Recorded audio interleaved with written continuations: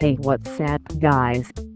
The company responsible for making Nokia phones is gearing up to launch a range of Nokia Android smartphones at Mobile World Congress 2018. The company is expected to launch both premium as well as budget phones.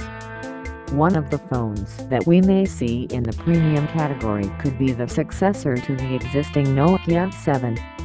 We are talking about Nokia 7 Plus here.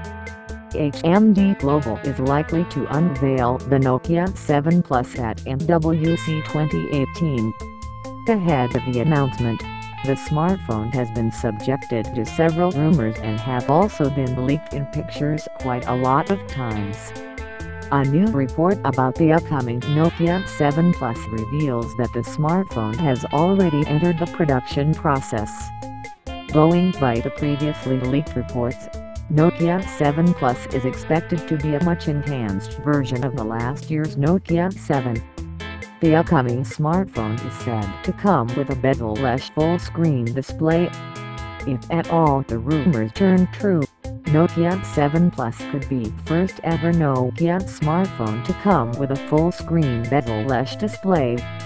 In simple words, Nokia 7 Plus could be the first phone by HMD Global to come with an 18:9 display.